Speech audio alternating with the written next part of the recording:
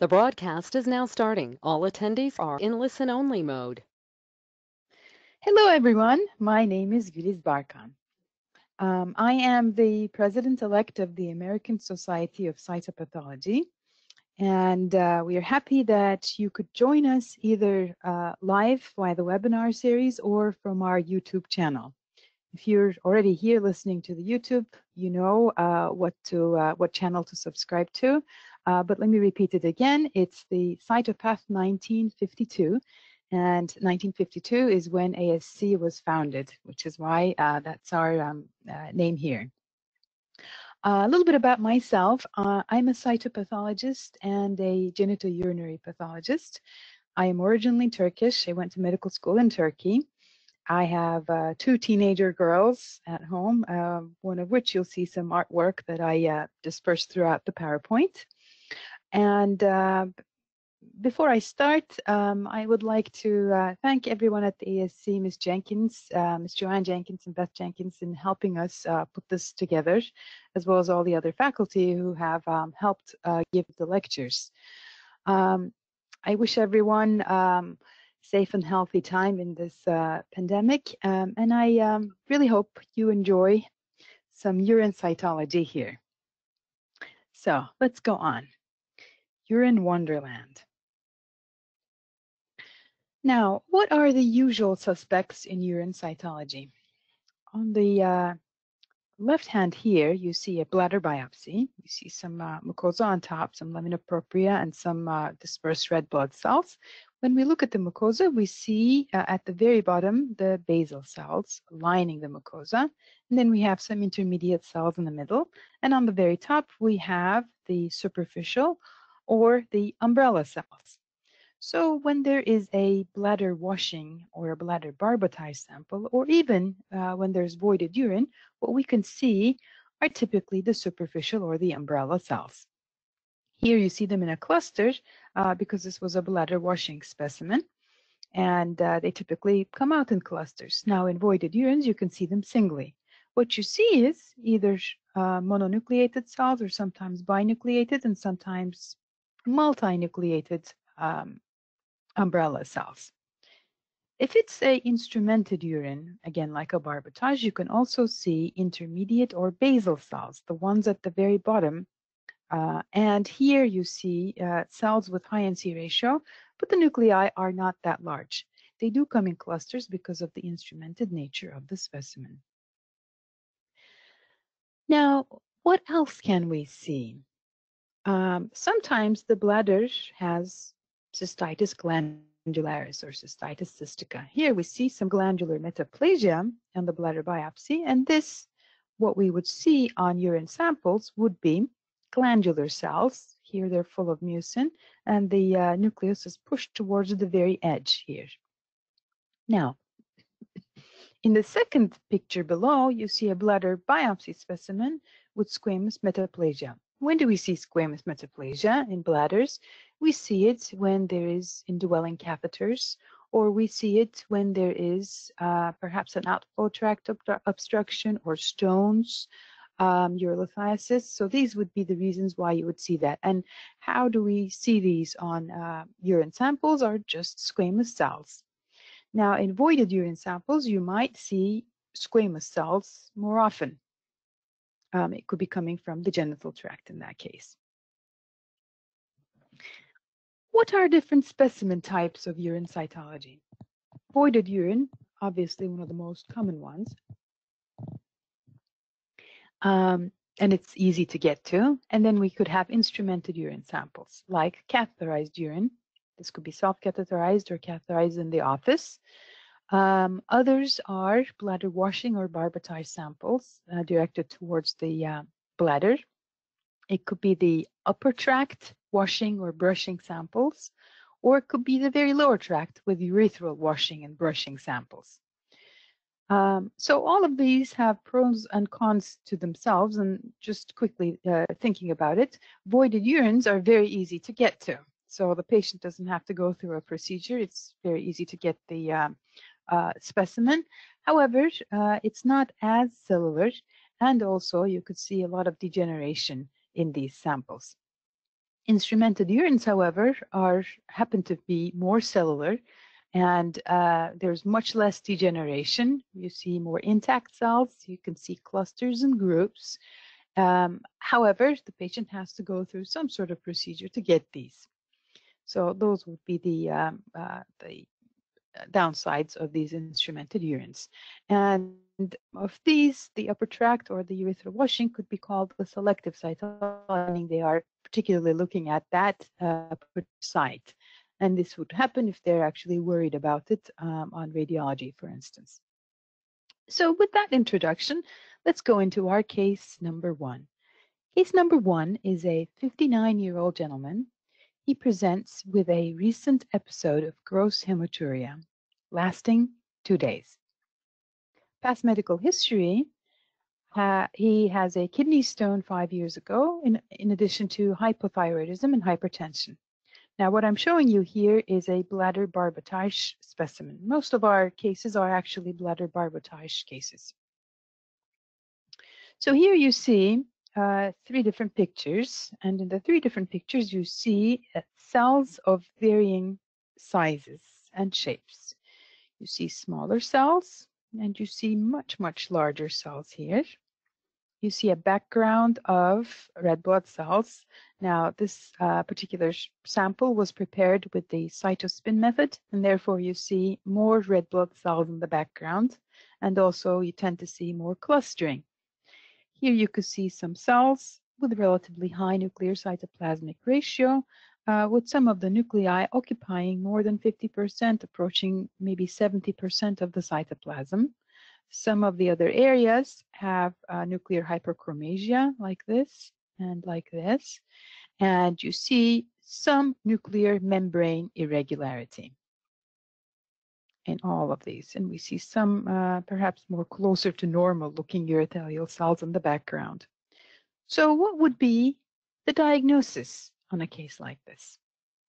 Negative for high-grade urothelial carcinoma without any qualifier. Negative for high-grade urothelial carcinoma with polyomavirus qualifier. Atypical urothelial cells. Suspicious for high-grade urothelial carcinoma and high-grade urothelial carcinoma. Now, since this is a re-recording of the original section, we had done a polling during the original presentation of the webinar, and we had over 800 attendees, and about 400 of them replied to this question. And as you see, the vast majority of them picked high-grade urothelial carcinoma, followed by suspicious for high-grade urothelial carcinoma. Now let's see if the original attendees were right. So, what is the approach to something like this? What are we seeing here? We're seeing larger cells in urine cytology. And this lecture is meant to be a practical approach to urine cytology. What happens when you see large cells, small cells, glandular cells, and so forth? So what is the differential diagnosis of large cells in urine cytology? Now, could they be normal or reactive urothelial cells? As you know, umbrella cells are relatively large. Is it that? Is it a reactive umbrella cell? Polyomavirus effect could be seen. Sometimes you see some larger cells in polyomavirus. Other viruses, seminal vesicle cells, treatment or chemotherapy effect, high-grade urothelial carcinoma, and others are squamous cell carcinoma, and so forth. Now let's look at these one by one. First one we see here is a polyomavirus effect. You see a single cell here with eccentrically located nucleus. The nuclear contours are very clear. There's not much irregularity. Maybe there's a slight nuclear beading on the edges, but there's a ground glass kind of appearance here.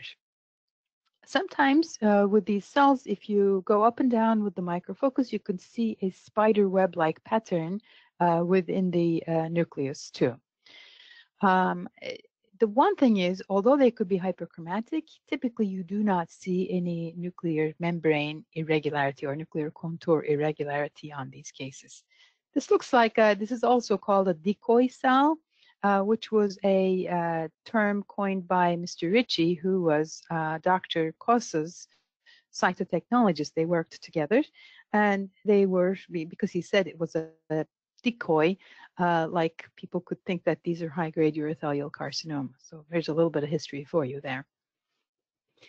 Other viruses could mimic high-grade urothelial carcinoma cells, and let's start from the one in the middle, the herpes. So we all know, those of you, having gone through cytology rotations, you see the herpes, the 3M of herpes with the multinucleation. As you see, there's multiple nuclei and margination of the chromatinic material to the nuclear contour.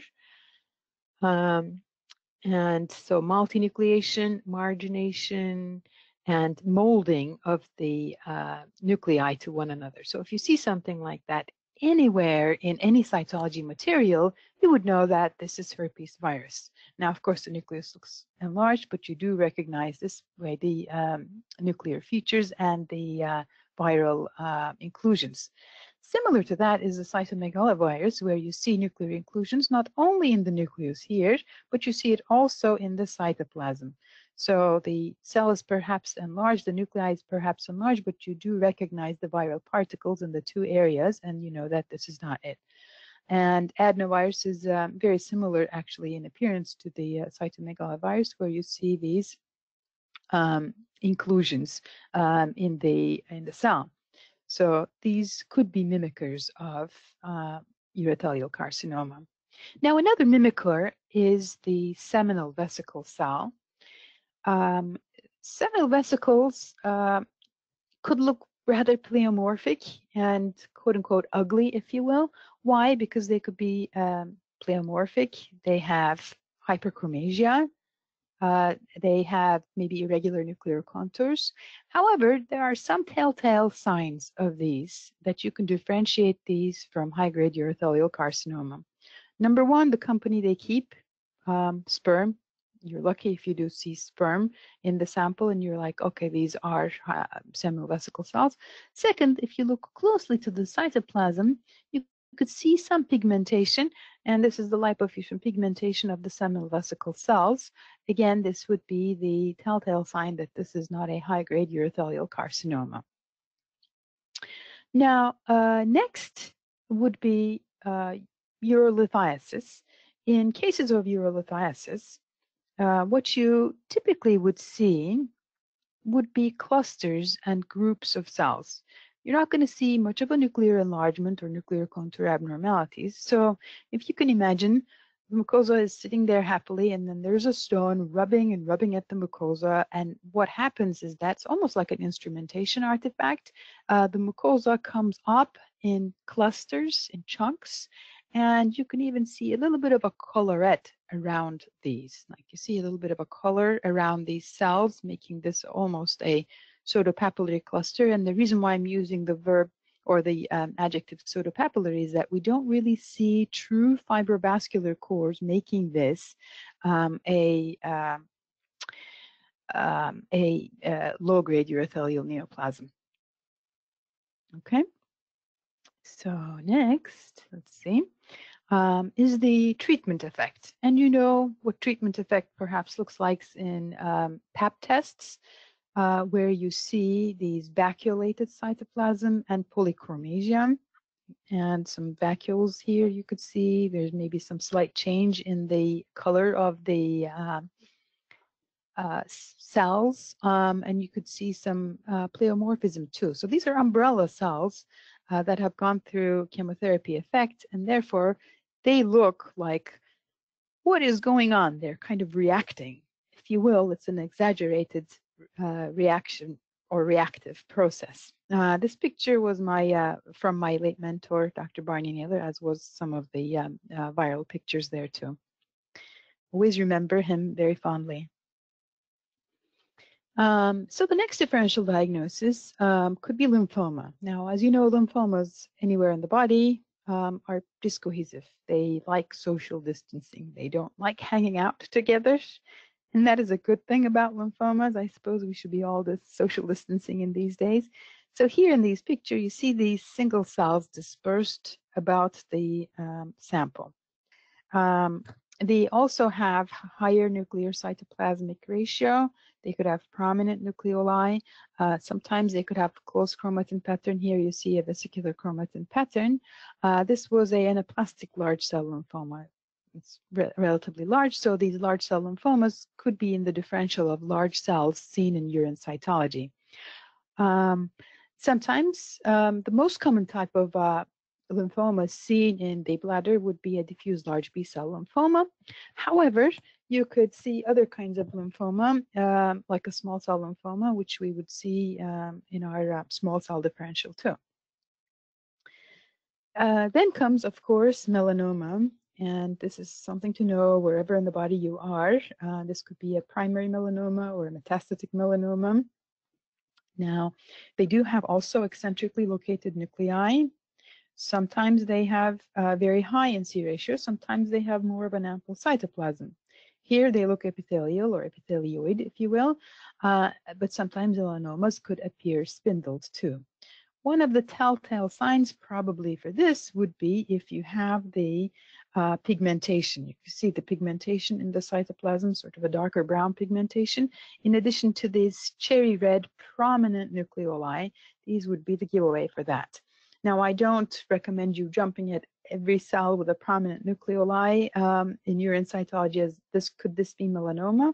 However, keep it in the back of your mind, low on your differential diagnosis, in case there is actually a melanoma involving the bladder or the urethra.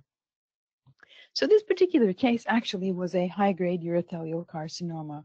And why was it? Because of the high nuclear cytoplasmic ratio, the hyperchromasia, the irregular nuclear contours, and this is a cytospin preparation.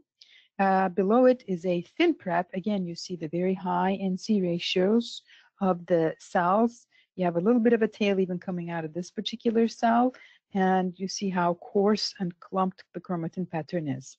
Next to it is a transurethral resection of this patient, where you could see the tumors totally involving the, well, actually, you don't see the lamina propria, but you see very high mitotic rate, and you're seeing these large sheets and nests of tumor cells, so high-grade urothelial carcinoma. So let's review what are the features of high-grade urothelial carcinoma. These samples tend to be rather cellular. Why? Because unlike normal urothelial cells, high-grade urothelial cells fall into the urine with much more ease. You could see single cells, or you could see cells in groups, especially if this is a papillary lesion. You could have tumor fall out in chunks and clusters into the urine. What's the shape of these cells? Irregular, plasmacytoid, meaning eccentrically located cytoplasm. They could be pleomorphic. Now, bottom four, as you see, I've highlighted. These are important to remember. Nuclear enlargement is one of the bigger things. So there has to be some nuclear enlargement with an increased nuclear cytoplasmic ratio. And I put it down here as more than 0.7. There's a long story behind it, but just the short of the story is when you say high NC ratio, how high is high? Just to give it a quantitative reason of what high would mean. So if anything is more than 0.7, it would be a high NC ratio. Now, in addition to that, you do want to see coarse chromatin, hyperchromasia, and irregular nuclear contours or nuclear membrane. So those are the features, and this is something important to remember. Now, here's another problem when it comes to urine cytology, and we do see these sometimes. What do we do with squamous cells in urine cytology? So we have three pictures in here. Here we see some atypical squamous cells, correct? If you saw this in, say, pap smear, you might call this, oh, is this a low grade? Because there's binucleation, maybe there's a halo, there's coilocytic change or coilocytes, if you will. So clearly dysplastic squamous cells. In the second picture, you see some dysplastic squamous cells, some dyskeratotic cells, but also you see some maybe urothelial cells that are highly atypical. And on the third picture, I'm just showing you very, very atypical squamous cells. So how can we handle these? What do we do now? And perhaps what are the changes that would come with the second edition of the Paris system. So the first one, we see dysplastic squamous cells and normal urothelial cells. These dysplastic squamous cells could be coming, if it's a male, from the penile urethra, or if it's a female, from the genital tract. Say this is avoided urine, this is something that could be seen. So here we would say that there are dysplastic squamous cells. The final report would be dysplastic squamous cells present, and with a note that where is it coming from? It could be coming from the genital tract, but that you don't see any high-grade urothelial carcinoma. In the second scenario, when you see dysplastic squamous cells plus maybe malignant urothelial cells, then you could say, well, this is urothelial carcinoma, high-grade urothelial carcinoma with some squamous differentiation, or it could be a poorly differentiated squamous cell carcinoma. It's difficult. So here you would say that there's a carcinoma with squamous differentiation, with a comment saying this could be a high-grade urothelial carcinoma with squamous differentiation. However, a poorly differentiated squamous cell carcinoma cannot be entirely excluded. Same thing with the second one. When you see all these malignant squamous cells, the thought process is that it's probably a primary squamous cell carcinoma, but remember, this is urine cytology. It's not the entire bladder. Perhaps there's a urothelial carcinoma in somewhere in there hiding. So again, the idea of the diagnosis would be that this is a carcinoma with squamous differentiation, with a differential diagnosis including squamous cell carcinoma, primary, versus a urothelial carcinoma with extensive squamous differentiation. Now, next up, what I want to show you is the different kinds of preparations, perhaps look a little bit different. Here in this three images, I'm showing you the three different kinds of preparations. We have SurePath, cytospin, and ThinPrep. Now, in a College of American Pathologists survey that we sent out, in the US mainly, ThinPrep is most commonly used, about maybe 60% or so of the time, followed by cytospin preparation, followed by SurePath. Now, why is this important? It is important to see when we're doing the reporting and the criteria, we have to be used to our own preparation system. And if there's criteria published, how does that involve the particular preparation type that we're using?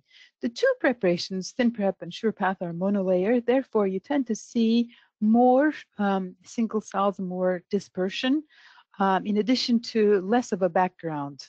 So here you don't see much of a background in the ThinPrep, and same thing with the SurePath. Because of the processing, SurePath tends to be a little bit more darker or hyperchromatic, if you will. Compared to the cytospins, where you're just concentrating it on a small area on the slide, concentrating the slides on a small area of the slide, you could see more three-dimensional structures, and also you see some background. Now, that said, according to a study that we did at Loyola University, and we did split samples looking at cytospin and ThinPrep, which is what we do in our own laboratory, we found out that really for detecting high-grade urothelial carcinoma, there was not much of a difference in terms of the NC ratio and the hyperchromasia. So with that, let me ask everyone, what preparation type do you use for urine specimens in your laboratory? Again, since this is a re-recorded webinar, I actually have the answers for what the original attendees had said. And it looks like, similar to what the College of American Pathologists survey that we had sent, about 60% of the individuals on the webinar actually did the ThinPrep, followed by cytospin, and followed by SurePath. Maybe there's some others, about 1% of other specimen types too. So how do we report urine cytology? And as you know, the Paris system of reporting urine cytology was published in 2015. The book came out in 2016. And the recording system is or the reporting system, rather, is a tiered reporting. So we have start with unsatisfactory or non-diagnostic. Goes on with negative for high-grade urothelial carcinoma. Notice it doesn't say negative for malignancy, it says negative for high-grade urothelial carcinoma, followed by atypical urothelial cells, and then it's suspicious for high-grade urothelial carcinoma, high-grade urothelial carcinoma, and low-grade urothelial neoplasm. Just a couple of things I want to stop here and remind you. One is that in order to call a specimen unsatisfactory or non-diagnostic, clearly you need some adequacy criteria. And this also depends on the type of the urine sample that you have. So in our institution, we mostly do instrumented urines. And with instrumented urines, you really want to make sure that you actually see these cells. Otherwise, why do they instrumented it? So in other words, it's a forced exfoliative specimen, and the adequacy criteria in the Paris system is about 2,600 cells in a sample, in a thin prep sample. So that would mean about 2 cells per high power field times 10 high power fields. That would make it adequate. Now, what would it be for voided urine samples? So there has been some studies on this, and there's actually continued studies. One that came out of Hopkins actually recommends that voided urine samples should be non-diluted samples for about 30 milliliters. Now, you might say, well, what if I got 20 milliliters and I still have cells in them? Well, that would still be adequate. So this means if you're looking at the slide, there are absolutely no cells in it, and say you have only 10 milliliters of urine, or say you have 20 milliliters of urine, but it is diluted with a fixative, and you don't see any cells. Well, that would be the time to call a voided urine sample unsatisfactory or inadequate or non-diagnostic. The second one is the negative for high-grade urothelial carcinoma. This is to remind us that if you have a reason for cells to look somewhat different, like polyomavirus or other virus cytopathic effects, or chunks of cells that we see, chunks of groups of cells, like tissue fragments that we see in urolithasis, these are all negative for urothelial carcinoma, or the chemotherapy effect and so forth. These wouldn't make it to atypical. Atypical and suspicious we're going to go into in a little bit. I'm going to jump to the low-grade urothelial neoplasm here. Notice it says low-grade urothelial neoplasm and not low-grade urothelial carcinoma. Why? Because in urine cytology, you see the cells that are lining these papillary structures. Most of the times you don't see the fibrovascular course. The cells lining these papillary structures are very similar to normal urothelial cells. And you cannot make a difference between them, between, say, papilloma or pulmonary papillary urothelial neoplasm of a no malignant potential, or low-grade papillary carcinoma, papillary urothelial carcinoma. So therefore, this is the combined terminology given to all these low-grade papillary structures, low-grade urothelial neoplasm. We're going to go into that in a little bit too.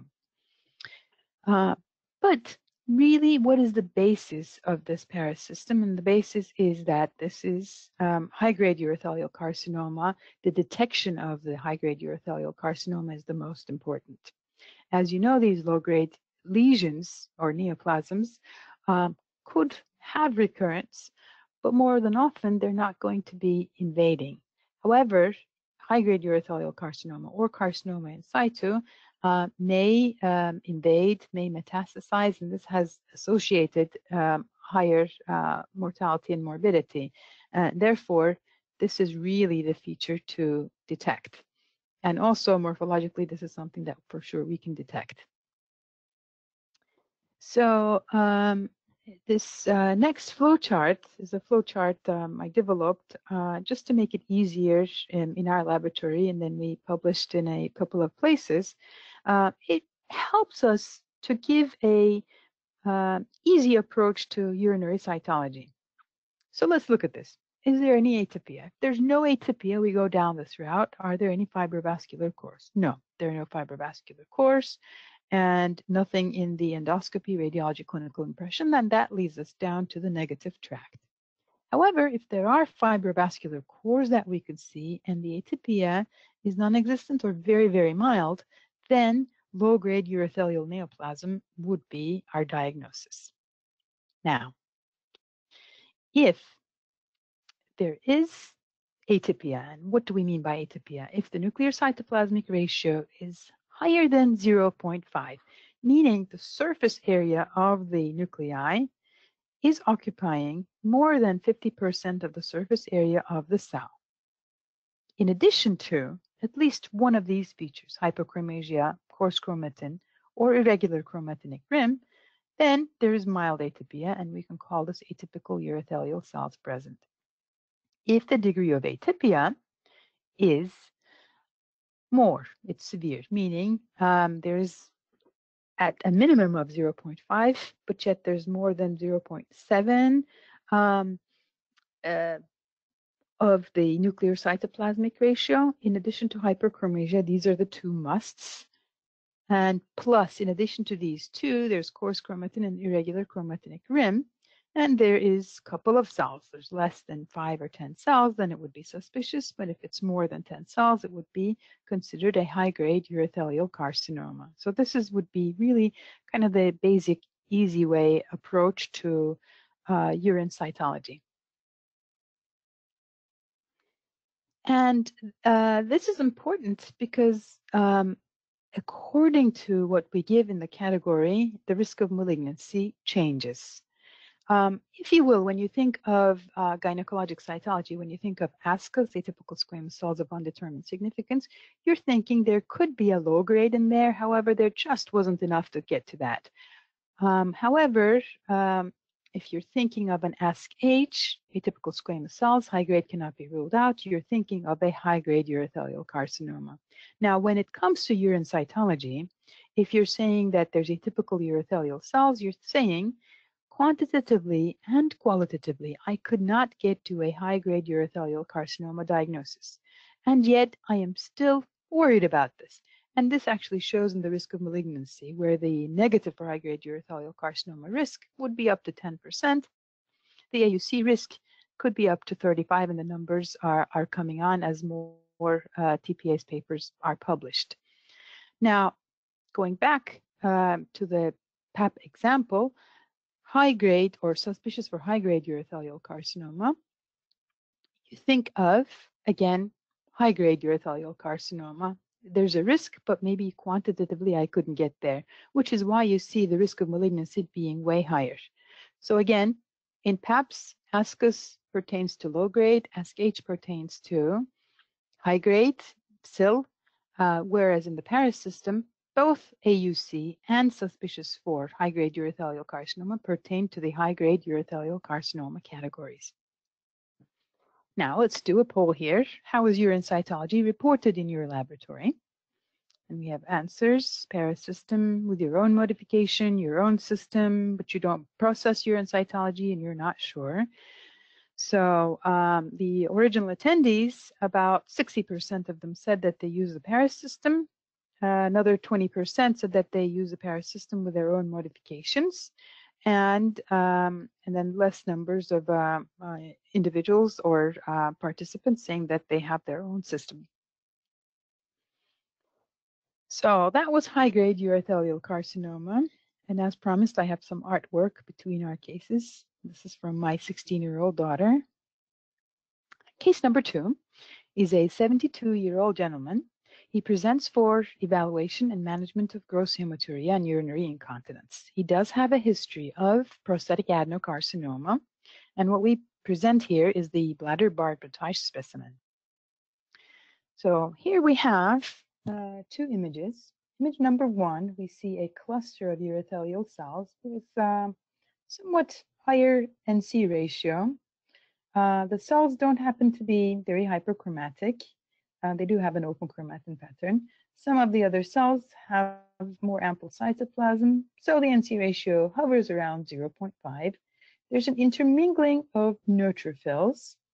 And why am I showing the neutrophils here and some lymphocytes? Typically, when you see inflammatory cells, think of it in surgical pathology or in other areas, you think more of reactive changes. So if you have this much neutrophils, you're thinking, could this be reactive? However, the NC ratio is high. So let's look at some other areas. In another area, we see some nuclear contour abnormality. Maybe a prominent nucleoli here. Some of the cells, again, the nucleus is enlarged. Here's a umbrella cell for comparison. Again, prominent nucleoli here, you see. Nucleus enlarged, mild chromasia, hyperchromasia, irregular nuclear contours, but association with neutrophils. Is this reactive or is this something to worry about? And here's another cell. We could see, again, some neutrophils, but the NC ratio is relatively higher. Although there's some degeneration in the cytoplasm, the nucleus is hyperchromatic. And here we actually see an umbrella cell and some normal appearing urothelial cells in the background. So what is your diagnosis? Would you think it's negative? Is this polyoma? Is this atypical, suspicious, or is it high grade? Let's see what the attendees said. So about 49% of the attendees were worried about a atypical diagnosis, atypical urothelial cells, followed by negative and suspicious, and there's some high grades and some negative. So it's really pretty well dispersed, except the vast majority are worried about a atypical urothelial cell diagnosis. Let's see if they were right. Actually, that is exactly what I had called it. And again, let's go through it one more time. One is that the NC ratio was high. Okay. Two, some of the other cells had some hyperchromatic areas, some prominent nucleoli, and some of the cells had nuclear contour abnormalities. Now, remember what we said: to call something suspicious or high grade, you had to have a NC ratio of 0.7 and higher. And also you had to have hyperchromasia in addition to either a coarse chromatin pattern or irregular nuclear contours. So this didn't quite raise that, get to that level. However, this clearly didn't look normal. So the differential for me was this: is this really atypical or is this something going on? It was an older gentleman who had a history of prostate cancer. I was worried that something bad could come from this. So again, let's see what are the criteria. Let's repeat the criteria for atypical urothelial cells. We're looking at non-superficial and non-degenerated urothelial cells with a high nuclear cytoplasmic ratio greater than 0.5. And in addition to, we want to see either hyperchromasia. And how do we define the hyperchromasia compared to the umbrella cells or the adjacent intermediate squamous cell nucleus? And we also want to see either clumpy or clumped chromatin or irregular nuclear contours. So our case actually jives with this. We do see higher NC ratio and some hyperchromasia and some chromatin irregular nuclear contours. So now a little bit more story on this. 2 years before the urine cytology sample, the patient actually had a history of a bladder biopsy, and the diagnosis was non-invasive low-grade urothelial carcinoma. What you see here is the fibrovascular core covered with these epithelial cells that are relatively uniform. You don't see pleomorphism or hyperchromasia, and non-invasive low-grade urothelial carcinoma. The FISH test was positive, which you could see in low grades. As a side note, umbrella cells could be positive for the Eurovision FISH test too, because you could see multinucleation. So, so you might say, well, Dr. Barkan, why was this not a low grade? Why didn't you call this low grade? Was this a low grade or else? So what you see here is a picture of a fibrovascular core. If you look carefully, you see the red blood cells and the fibrovascular core going through the middle of that cluster, and they're all lined with these urothelial cells that look like maybe intermediate or basal urothelial cells. Now here's a cell block where you can actually nicely see the fibrovascular core in the center, again lined by these urothelial cells on the surface. So how would you make a diagnosis of this? Unless you see a true fibrovascular core, like you see it in these two pictures, you cannot really make a diagnosis of low-grade urothelial neoplasm. Again, let me correct this. It's low-grade urothelial neoplasm, and it's not low-grade urothelial carcinoma in urine cytology samples. Of course, there's other thoughts about this. Is this truly a carcinoma? The molecular findings of this low-grade lesion, which is a total different topic of another webinar. But the take-home point is our particular sample didn't have any fibrovascular course and just had some of these mild atypia. And therefore, it wasn't right to call it low-GUN. Now, a couple weeks after the original urine cytology sample, there was another urine cytology sent to us. And in that particular sample, what we saw was these urothelial cells with relatively high NC ratio. This time they're more than 0.7. As you could see, they are hyperchromatic. There's coarse chromatin pattern, and you could see some prominent nucleoli. In fact, you see the nucleoli almost as large as the next door neutrophils. Here's a neutrophil nuclei here, and they're almost as the same size as the prominent nucleoli. So this was actually a high-grade urothelial carcinoma, and that would be the follow-up. And for gold standard, we don't necessarily need surgical pathology. If you see something like this, it is high-grade urothelial carcinoma.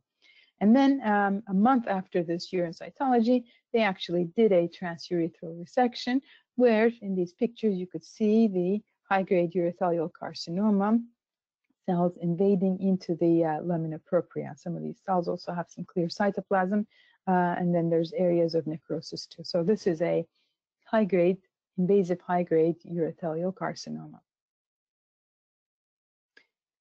Well, since we're from Chicago, I thought I'd throw a Chicago artwork in there too. There we go. All right, case number 3. Now this time we are with a 62-year-old woman who presents to the emergency department because of gross hematuria and severe anemia. She also has hypertension. Now, the first picture here is a cystoscopy sample where you see these nodules protruding into the lumina of the bladder. A normal bladder would look more white and pinkish and smooth, and this definitely is not normal. You have some lesion there, a mass protrusion in there. And you see the image, the radiology image, where you see actually the bladder lining is thickened, and again, you see the mass lesion protruding into the bladder lumina. So here are a couple of pictures of our bladder barbitized sample. Now, this wasn't a very, very cellular sample. However, you could still see rare cells. Some of them are dispersed, some of them are coming out in clusters. You see these cells have some varying sizes, but they're actually relatively small. When you have a neutrophil or maybe a lymphocyte in the background, it's about just a little bit larger than those.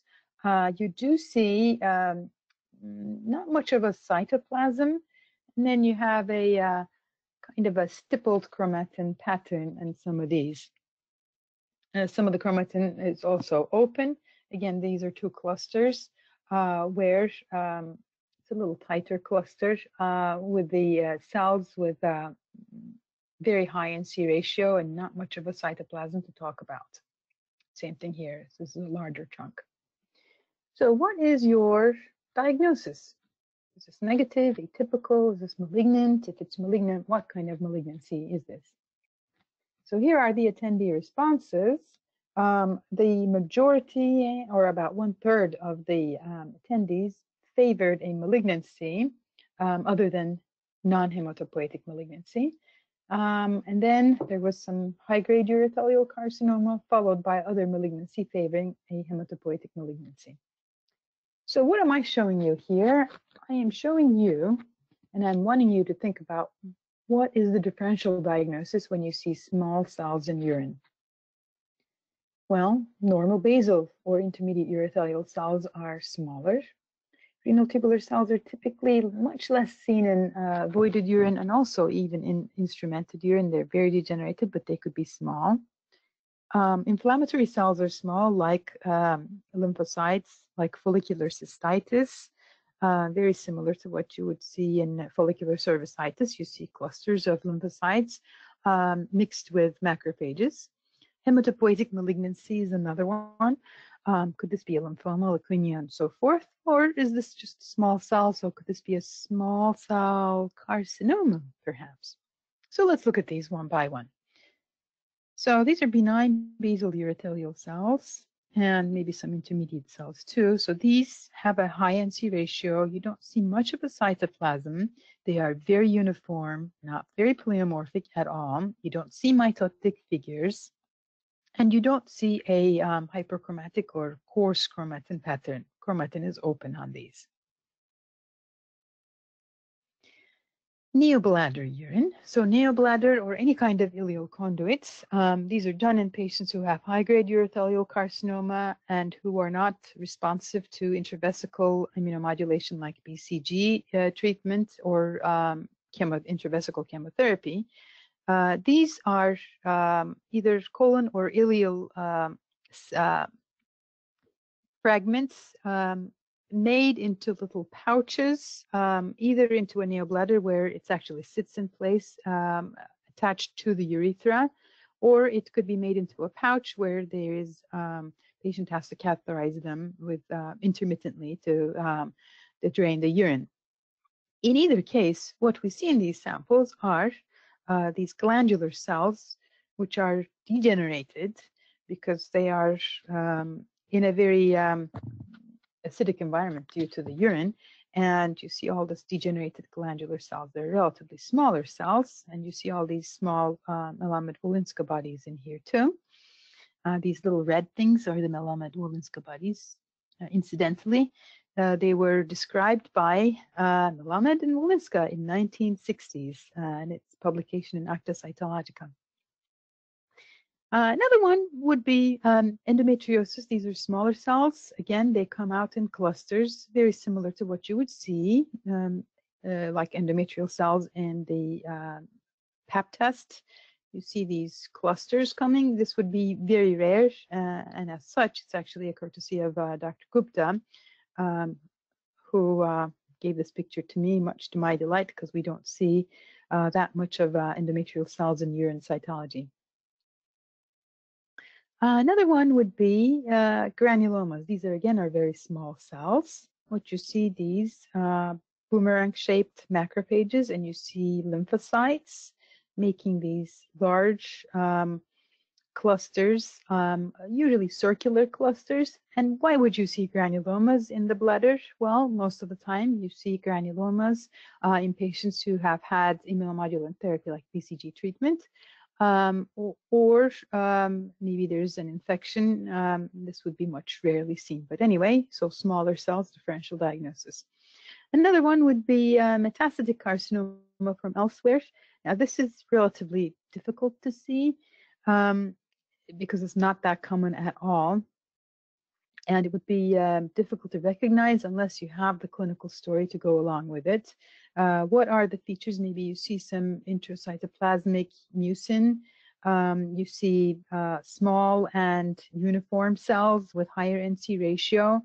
You could see targetoid mucin in these. But again, if there's no clinical story, this would be very, very difficult. Another unusual diagnosis in urine cytology would be myeloid leukemia. So this, clearly would be seen in patients with history of myeloid leukemia. I have never really seen primary myeloid leukemia starting in the bladder. This is our publication from several years ago in a patient who had a history of AML, and you could see the lesional cells, leukemic blasts, making these cells with a relatively high NC ratio, very irregular nuclear contours, open chromatin pattern. So this is one of the differential diagnoses of high-grade urothelial carcinoma, but relatively smaller cells. Lymphomas, again, as we said, SLL, CLL could be. This one is a large cell lymphoma, but again, you could see small cell lymphomas in the bladder, secondary typically. So This case was actually a small cell carcinoma, and the tip-off is probably that it's coming out in cohesive chunks, and the NC ratio is very, very high. It's higher than what high-grade urothelial carcinoma would be, and also the salt and pepper and the coarse stippled pattern would be the giveaways on these. And it turns out on a transurethral resection, here we actually see some mucosa with some squamous metaplasia, and undermining we see the small cell carcinoma positive for the neuroendocrine markers. In this case, probably there was an area of ulceration, and through that area of ulceration, the squamous cell carcinoma, or I'm sorry, small cell carcinoma cells fell into the urine sample. So that was differential diagnosis of small cells in the urine. This is another picture from my daughter. This is when she drew her aunt who got her PhD. Trees of knowledge. I guess her brain was growing. That's why she drew this picture. So, case number 4. This is a 72-year-old gentleman. He presents with hematuria, hesitancy, urgency, and nocturia. So he has a lot of urinary problems. He has bilateral hydronephrosis. So when you see hydronephrosis and bilateral hydronephrosis, clearly there's an outflow tract obstruction, which really jives with history because he has prostatic hypertrophy. But then he has these cells in his urine cytology, and this is again a cystoscopic provided bladder barbotage sample. You see these necrosis or maybe cellular debris in the background. You see cells coming out in clusters with very eccentrically located nuclei. Again, debris in the background, and maybe you see some inflammatory cells. In other areas, you see single cells, again, very eccentrically located plasmacytoid nuclei, and you see the chromatin is dark, very hyperchromatic. Same thing in here. And you see other cells with some nuclear contour abnormality too. So overall, the overriding thing is that very plasmacytoid, eccentrically located, and almost like signet ring type cells. But could they be normal? Could they be reactive? These are things to think about. So what is your diagnosis? Negative, atypical, high grade, or other? Let's see what the participants said. About 66% of them said that there was a malignancy going on, but they didn't want a high-grade urothelial carcinoma. They wanted something else, like other malignancy. So these look like glandular cells in urine. And what are the differential diagnoses of glandular cells in urine? Cystitis glandularis, which is just metaplasia, glandular metaplasia that you could see in the bladder or really anywhere along the urinary tract. Are these reactive urothelial cells? Are these umbrella cells that look somewhat signatoid? Are these ileal conduit urines? Is this a carcinoma? And if it is this an adenocarcinoma, or what else? What other malignancy is this? So let's look at these one by one. So the first one is the cystitis glandularis. I showed you this picture earlier. It's almost a variant of normal. You see these glandular cells with mucin filled, and the nucleus is really eccentrically located. Notice it's not really signety, if you will. The nuclei are round. They're not really in a crescent shape. And if you did a mucicarmin stain, you would see that these are actually positive for mucicarmin. Now, melanoma, the great mimicker, could look like a glandular cell and could give you configurations like this, where the nucleus is hyperchromatic and it's lodged to the side in a crescent shape, or the nucleus is larger, again, eccentrically located, although these have the telltale signs of melanoma with the pigmentation in the cytoplasm. Poorly differentiated urothelial carcinomas is almost like the melanoma, kind of like the great mimicker, where you have high NC ratio. You could have multinucleation. You could have crescent-like nuclei pushed to the side. Similar to that are urachal carcinomas, and urachal carcinomas, of course, have different faces to them too. But the one I'm showing you is a mucinous type urachal adenocarcinoma with signet ring cell type features, where you have the cytoplasm signetoid, meaning it's eccentrically located and pushed to the very edge, almost like the nucleus is being pushed out. And you see mucin located in the cytoplasm as well as extracellularly too. On a biopsy, here you could see actually the normal urothelial lining, and undermining the urothelium is the urachal carcinoma with the signet ring cell pattern here. Metastatic colon carcinoma, although rare, could be seen in urine samples and, of course, in bladder biopsies too. And this is one of the telltale signs of how typically we would see these. These are either carrot-shaped or pencil-shaped. They're all lined up like a picket fence. They have hyperchromatic nuclei, and they're associated with so-called dirty necrosis. And you could see the dirty necrosis in the background, meaning there's necrotic debris associated with neutrophils and so forth. So this is metastatic adenocarcinoma coming from the colon in the urinary bladder. Another one of glandular cells would be prostatic adenocarcinoma. Now, of course, due to the close proximity of the prostate to the bladder, you could have direct involvement or metastasis of prostatic adenocarcinoma into the urinary bladder. The one telltale sign is if you're going to have prostate adenocarcinoma in the urine, they typically come out in larger or clusters, larger or smaller clusters. And if you can imagine with me, you see these glandular configurations, and they could be fused glands or maybe a single gland. And you do see very prominent nucleoli. So if you see these glandular or fused glandular configurations with prominent nucleoli, please think of prostatic adenocarcinoma as a differential diagnosis.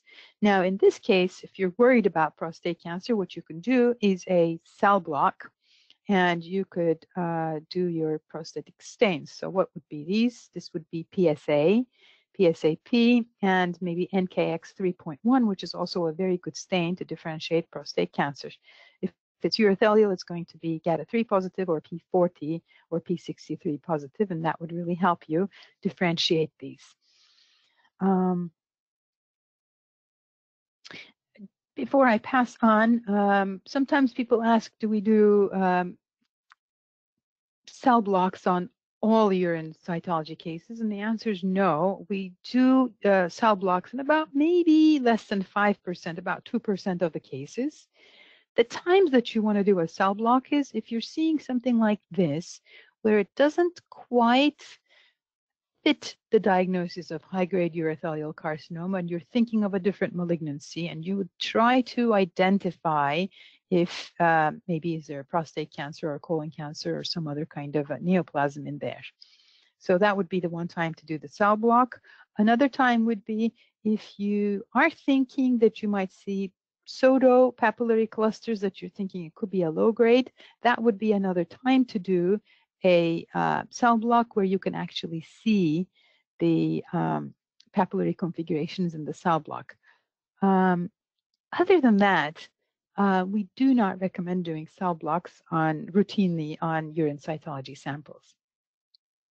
Now, the diagnosis of this case was actually a signet ring cell carcinoma because the patient, I didn't tell you, I'm sorry, the patient actually had a history of a signet ring cell type poorly differentiated adenocarcinoma of the rectum. And then he had an invasion into the urinary bladder.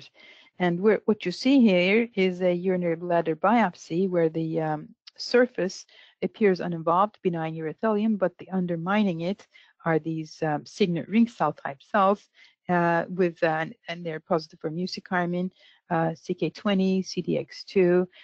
So this was actually a metastatic or recurrent signet ring cell carcinoma involving the rectum as well as the bladder. So tough case. For those of you who like tables, I threw a table in there. So adenocarcinomas of the bladder, could this help? So if you're thinking of prostatic adenocarcinoma, that would be the easiest one because it's positive for PSA, PSAP, and KX 3.1. Now, the poorly differentiated the prostatic adenocarcinoma is, the less likely that it might be PSA or PSAP positive. I think, in my experience at least, one of the last markers to stay positive, even in poorly differentiated prostatic carcinomas, is the NKX 3.1. When it comes to differentiating the adenocarcinomas of the bladder versus colonic type adenocarcinomas, unfortunately, it really doesn't help to have CK20, which could be positive in all. CDX2 could be also positive in all.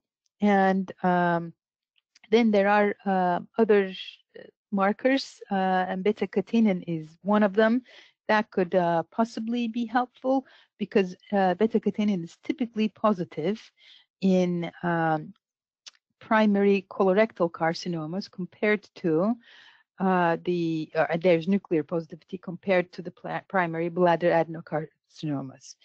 Another one is maybe the SAT-B2 stain, but the SAT-B2 stain stains both colorectal carcinomas as well as primary bladder adenocarcinomas. So that won't really help too much in differentiating the two too. Of course, this is all very nice, but what you should do is look up the clinical history, and if the patient has a history of colorectal primary, then you might not even need to do any of these. Okay, slowly coming back home. Picture of Istanbul and the Marmara Sea. And case number 5, which is a 49-year-old lady, and she has a history of diabetes and hypertension. She presents with hematuria. She does have a filling defect in the renal pelvis, and she also has a cyst in the left kidney. So what they did was a right renal pelvis washing and brushing. So this is selective cytology coming from the renal pelvis with the brushing. So let's look at some pictures. So what we see here is a relatively large sheet of cells that somewhat look uniform. And you see single cells in the background. And when you see the single cells in the background, they do have, ample cytoplasm. And the cells that are on top of one another, it's difficult to say about the NC ratios and so forth because you don't see the cytoplasm clearly. But when you look at another image with the cluster, you see, again, there's ample cytoplasm, maybe NC ratio of 0.5 or so. There's minimal hyperchromasia, no pleomorphism, no mitotic figures. Another area actually shows the fibrovascular core beautifully. So we have fibrovascular cores, large chunks of cells that are somewhat uniform. They're not pleomorphic. We don't see mitotic figures. So what do you think the diagnosis is? So we have negative, atypical, high grade, and LGAN. So it looks like vast majority, about 3/4 of the attendees voted for LGAN. And remember, LGAN stands for low-grade urothelial neoplasm. So why was this? Because we saw the fibrovascular cores. And because the cells in the background did not have features of high-grade urothelial carcinoma, meaning the hyperchromasia, the very high NC ratio, the coarse chromatin, and the irregular chromatinic rim. What are the differential diagnoses of papillary groups in the urine cytology? So if you see pseudo-papillary groups, I should have actually said, instrumentation artifact could cause pseudo-papillary groups. Why? You're putting an instrument up, say, the ureter, and then you're passing it through a very narrow mucosa, and therefore the mucosa is being rubbed and some tissue fragments come off. Urolithiasis, again, there's a stone rubbing onto the mucosa and then you have tissue fragments coming off. And of course, the low-grade papillary urothelial neoplasms, which include the papilloma pon lump and the low-grade urothelial carcinoma. So again, from Koss, one of the fathers of modern urine cytology, cytology is not suitable for differentiating between instrumentation, lithiasis, and low-grade papillary tumors. So you really can't look at this and call this a papilloma or a pun lump and so forth based on urine cytology. However, you can for sure diagnose, is it high grade or is it low grade? So here's again a beautiful fibrovascular core right in the middle going through the pictures, and you see the lining cells that have relatively lower nuclear cytoplasmic ratio. Granted, they have tails, but they have a lot of cytoplasm, and they are very uniform. So this would be an Elgon diagnosis. Now, this patient had a nephrectomy, a nephroureterectomy, because of the lesion, low-grade papillary urothelial carcinoma. And here actually you see this lesion where they had previously given a selective cytology or renal pelvic brushing from. Right here was our diagnosis. Otherwise, the kidney didn't have any other abnormalities. Just a little bit about upper tract. Now, as of the Paris system, the first edition, the criteria doesn't change in the upper tract. There are studies being done.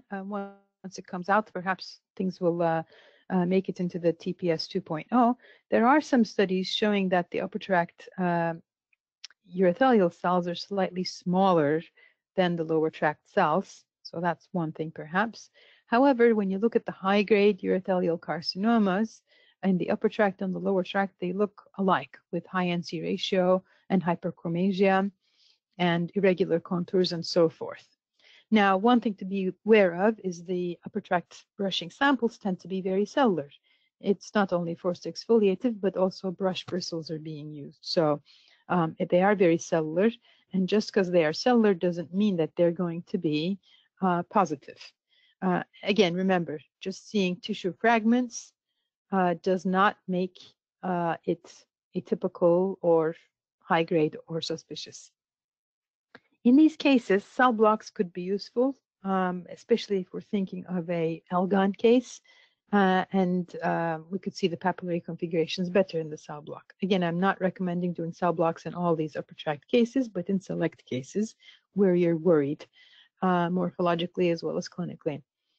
Now, of course, knowledge of the endoscopy, meaning the ureteroscopy or cystoscopy, and the radiologic impression may aid in the diagnosis. So if you have access to the electronic medical record, please look at these cases and put everything together before you come to a final diagnosis. And to tell our urologists, typically concomitant surgical pathology and cytology increases the sensitivity and accuracy according to the publications that we have done prior to this. Because the surgical pathology is going to be a very small sample, the biopsy equipment or the alligator is very small and it can take only small bites. Surgical pathology is typically not that good in the upper tracts. However, cytology with the brushing and the widespread washing, not only it gets a larger area of sampling, but also it gets intact and good specimen material, sufficient specimen material to evaluate that if there's a high-grade urothelial carcinoma or not. And the last point is selective cytology, meaning upper tract cytology, is better than voided urine in detecting upper tract urothelial carcinoma. And what do I mean by this? If you had two samples, say you had a voided urine and you had a brushing of a renal pelvis sample of a patient who had an upper tract lesion, which one gets the best material to arrive to that diagnosis? Obviously, it's going to be the selective cytology of the upper tract where you can actually directly brush the sample. Otherwise, you're waiting for these cells to fall into the urine and then make their way into the bladder and so forth. Okay, we're getting towards the very end of this. And this is for me to remind you that actually Paris System 2.0 is coming. And now we already have a group, and this is a picture of part of the group, and it's actually a growing group now. And we're hoping to get all the publications on the Paris system and put it together to make it even more user-friendly and even more accurate with the second edition. So this is a good time to think about urine cytology projects and get them published so we can use them in the Paris System 2.0 book. The last thing I want to show you is actually a plug-in for the World Vision Cytology Contest. So this is something we're doing at our annual meeting, and the idea is a global outreach for the ASC, for the American Society of Cytopathology. We want to reach out to everybody in the world to see if they have an interesting case, if they have a perhaps a local case that they want to submit to us, and share it with the rest of the ASC. We are very happy to do that. This is about a contest that will happen in the annual meeting. It will be about maybe a 2-hour session, and we will have 5 finalists. So of the people who send their applications, we will pick the top 5. And then we will have the top 5 presenting at our annual meeting. So think about it, and for more information, you can go to cytopathology.org. Now, there was a couple of questions that came in during the original webinar. So I'm going to go through those questions too and see if I can answer those questions. And maybe you have questions like that. Feel free to write to me from my email, which is gbarkan@lumc.edu. Or you can follow me and send a direct message, or just tweet me at @BarkanGA. Either one of them, you could do that too. But let's look at some of these questions. So one of these questions was, how do you differentiate L-gun in an instrumented catheterized specimen?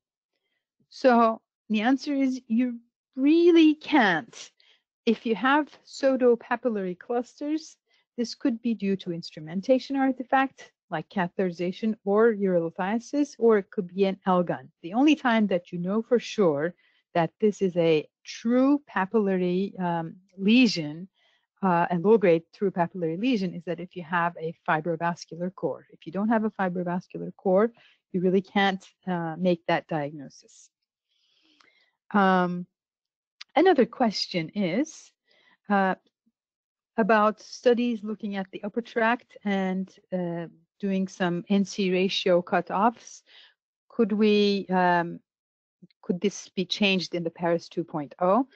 Yes, truly, there are some studies looking at the NC ratio cutoffs. In fact, nowadays, what is recommended, or what the papers are showing, is that anything above a NC ratio of 0.5 and higher, both on the lower tract and the upper tract, is showing that this could be carcinoma, meaning from the NC ratio, we might be reducing this from 0.7 to 0.5. But this is something to be seen in the TPS when it comes into being. And hopefully, maybe within a year or so, this the new atlas will be out. There was another question about ancillary studies, such as Eurovision, or the role of molecular studies. So really the best gold standard for detecting high-grade urothelial carcinomas is urine cytology and cystoscopy. There are no magic bullet molecular tests detecting this, including Eurovision.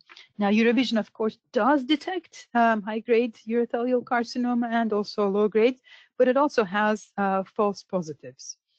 So if a urine cytology is negative, or if it's suspicious or atypical, we already have a diagnosis. In fact, if it's suspicious, it means that there probably is urothelial carcinoma. Maybe it's coming from the upper tract or elsewhere. We need to find where it's coming from. The only use could be in specific scenarios in atypical urine cytology. And with that, according to a couple of studies, including ours, the false positive rate is high, close to almost 50% of these Eurovision studies. So, and if in a case of atypical, if Eurovision test is negative, this shouldn't really give false security that there's nothing. The patient still needs to be followed up. So only in selected situations of atypical cytology could Eurovision be useful in this case. Another question is, when should we make cell blocks? And as I said, the cases to make cell blocks is if we're thinking of, we're seeing fibrovascular cores, or we're seeing pseudopapillary clusters, and you're worried about L-gun, that would be a good time. So that's number one. Number two is you're seeing neoplastic cells, but you're not quite sure if they're high grade, and you have differential diagnosis like carcinomas from elsewhere, or lymphoma or melanoma, and you want to do stains, this would be the time to do stains.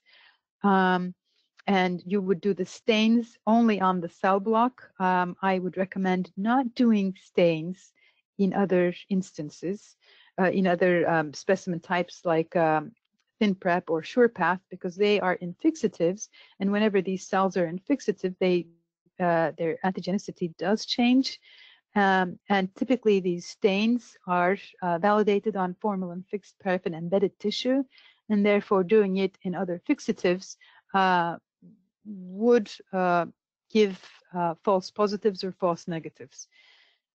So do these immunohistochemical stains only in cell blocks, and do the cell blocks only if you're thinking of a L-gun or a malignancy other than high-grade urothelial carcinoma. Another question, what do urologists do when they have an atypical diagnosis on urine cytology? So prior to the Paris system, when they got the atypical diagnosis, urologists really didn't, let's say, politically correct, didn't care too much about that diagnosis. They thought this was more of an issue created by the pathologist, and that probably it was negative. So whatever they would do on a negative case is what they would do on an atypical case.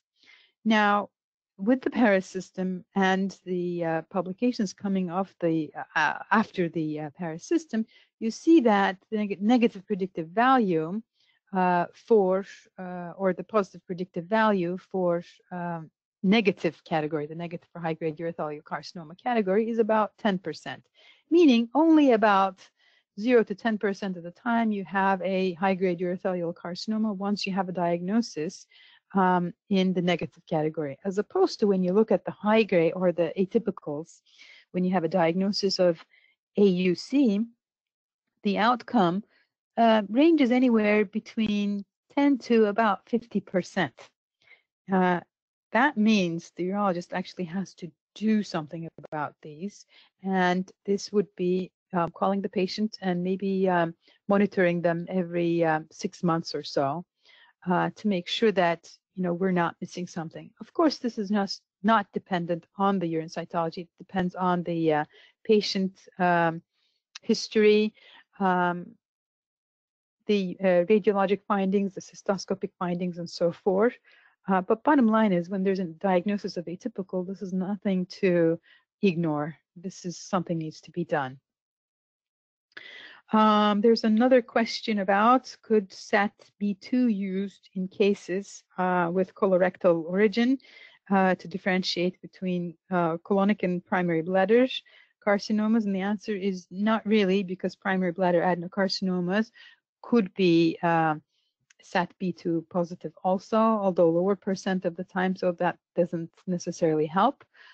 Similar to that, GATA3 could be positive in adenocarcinomas of the bladders, but it also could be positive in, say, metastatic breast carcinomas. So maybe in given clinical scenarios, using a immunohistochemical pattern would help. But more so than that, really it is important to know the clinical history when you're differentiating a say malignancy or carcinoma other than urothelial carcinoma. And if there's previous material, definitely do the picture matching and be judicious with your immunohistochemical usage. If it looks like the colonic carcinoma from the rectum and it's within the 2 years, odds are that is what it is.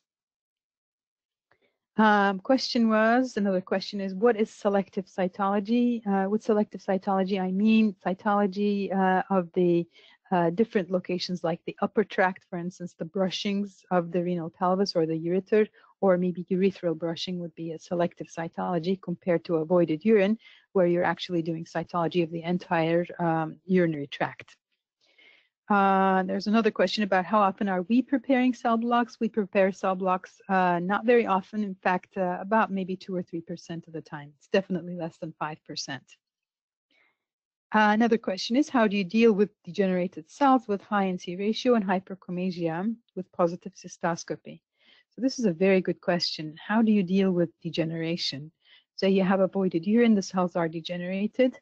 If it has the features of high NC ratio and hyperchromasia, and say there are rare cells and they're all degenerated, this would be more in line with a suspicious for high-grade urothelial carcinoma, and you can put a comment in there saying that you know, you're highly worried about a high-grade urothelial carcinoma, but the paucity of the cells and the degeneration precludes a definitive diagnosis. And trust me, the urologist will get the message that really you're thinking of a high grade, but because of the degeneration, you're kind of going back. Another question is, for suspicious for high-grade urothelial carcinoma, the book says it's the NC ratio is more than 0.5 to 0.7, but you know, the presentation said 0.7 and all the publications are saying 0.7. So this will definitely change in the Paris 2.0. We hope to change some of that to make it more streamlined. Yeah, it will be better, hopefully. Now, there's a good question asking about what should a lab's atypia rate be? This is very, very good. So imagine this. You're a urologist, and about 50% of the time you're getting an atypical diagnosis. Now, how would that make you feel? Would you want to just flip a coin instead of send your urine cytology to your cytopathologist? Well, I would. That is a very, very high rate. So when you look at the publications, the pre-Paris publications, the rate of atypia ranges between 2 to about 50%. That is huge. First of all, it's a huge range. Secondly, 50% is a huge, huge number for atypia. So as a rule of thumb, in any given cytology sample, your atypia rate should not be any more than 10%.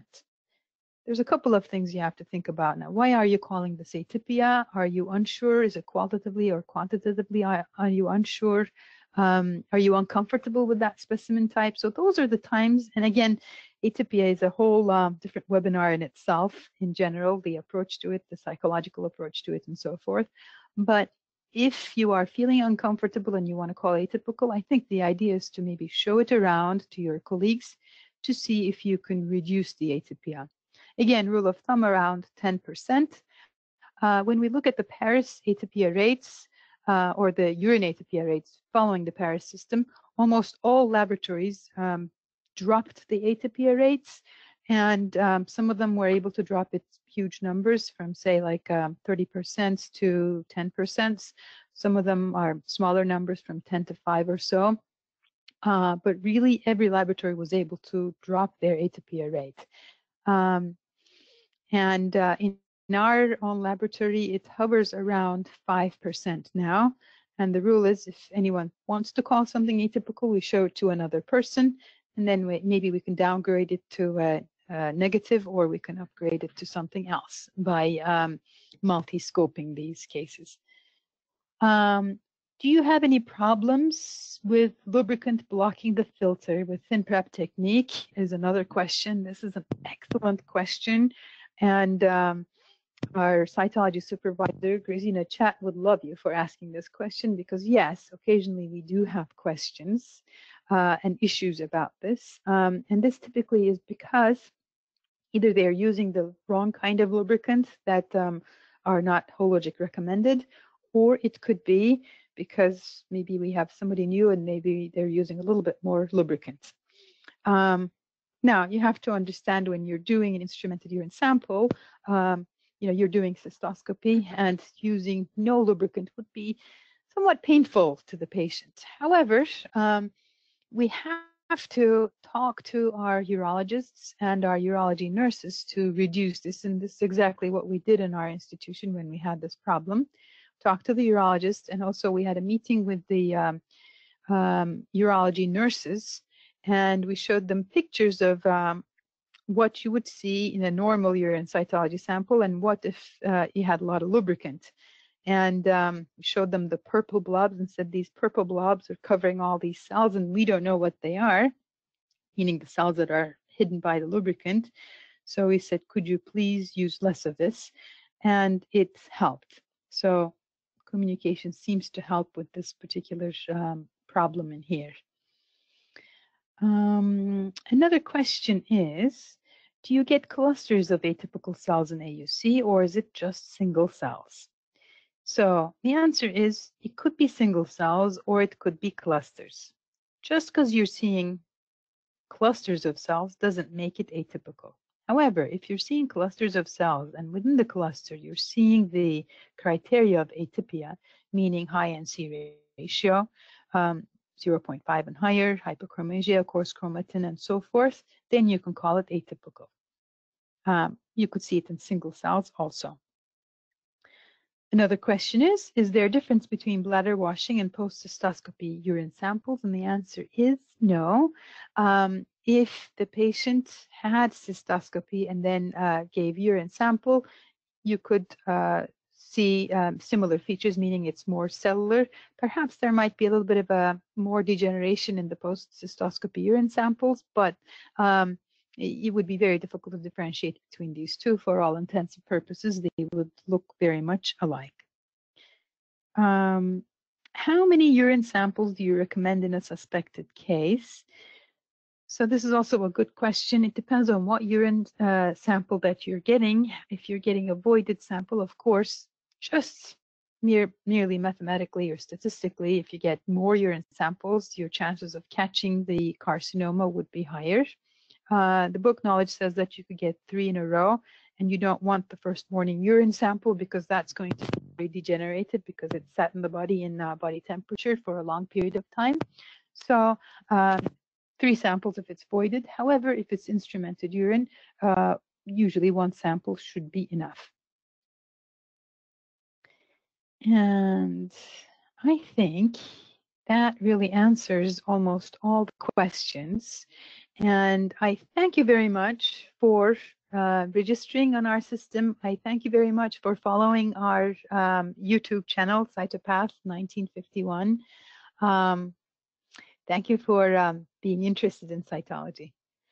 I wish you all being safe and social distancing in this time. And well, hope to see you again. Bye for now.